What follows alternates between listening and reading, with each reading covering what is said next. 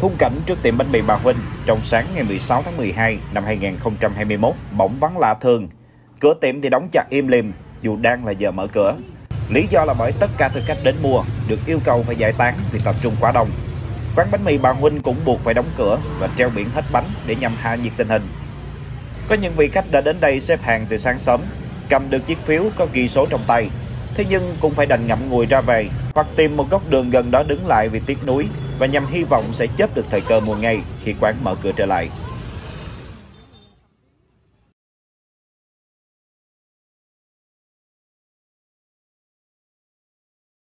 Nói từ chối mà bây giờ đông như vậy thì công an người ta không cho. Có người đi bên gần đó cũng hai qua. Em cái bùng lại đây ai chị đứng nhà em. Đấy, dịch định nên là dịch nữa, người công an người ta không biết dịch đang bùng lại hay sao vậy? Mà còn tập trung như vậy? Dịch bùng lại ai chị đứng nhà em ơi. Chị nghe nè, em khuyến mãi tới tháng 12 lần. Nên anh chị cứ kéo dài, cứ giãn ra kéo dài giùm em. Càng kéo dài càng tốt. Em bảo đảm đem cho bạn là tới tháng 12. Nên đừng tập trung nhiều quá giùm em. Em bán em chắc chắn em khuyến mãi 1:1 chất lượng y chang nhau. Không bớt cái gì hết. Em dám bảo đảm em tuyên bố đó. Nếu chất lượng kém có thể ảnh hưởng. Cứ đến đây mang vốn, nếu chất lượng mà nhân đồ các kiểu không nặng bằng nửa ký em chịu trách nhiệm. Nhưng vấn đề anh chị giúp giùm em là đừng tập trung đông quá rồi, em không làm được. Nhiều vị khách cho rằng dù biết sẽ rất đông và phải xếp hàng, nhưng họ vẫn chấp nhận vì tò mò về hương vị cũng như khuyến mãi mua 1 tặng 1 là rất hấp dẫn.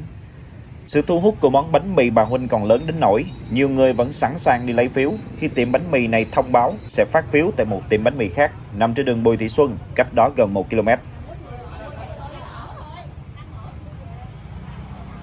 Và vì phát phiếu theo số thứ tự với số lượng giới hạn, thế nên trong sáng nay đã có tình trạng nhiều người đến lấy và bán lại phiếu với giá dao động từ 20 đến 30.000 đồng. Cái này là bà mua được đâu hay vậy? Đây nè, đứng từ hồi sáng giờ về mới trở ra đây nè. Sáng đứng mua không được rồi về giờ trở ra. Hai ổ này bà mua 35 ngàn. Hồi sáng là mua 58 ngàn thì 1 tặng 1. Mà bây giờ nó không bán 58 ngàn, 35 ngàn mà không có tặng ổ nào hết. Đó. 58 ngàn, được tặng 1. Cái này bà mua trong tiệm luôn hay mua ở ngoài? Hồi sáng phiếu, con phát phiếu là 30 ngàn. Mà lúc đó ai mà ăn như vậy? Hồi giờ ông mà đi ăn nhiều không? Bao nhiêu hồi sáng bán phiếu nhiêu? 30 ngàn cái người mà đi xin rồi đó.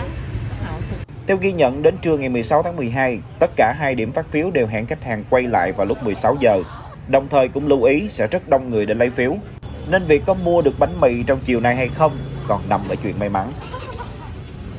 Vậy là bây giờ mấy giờ mình có phiếu lại cô? 4 giờ con quay lại lấy phiếu nha.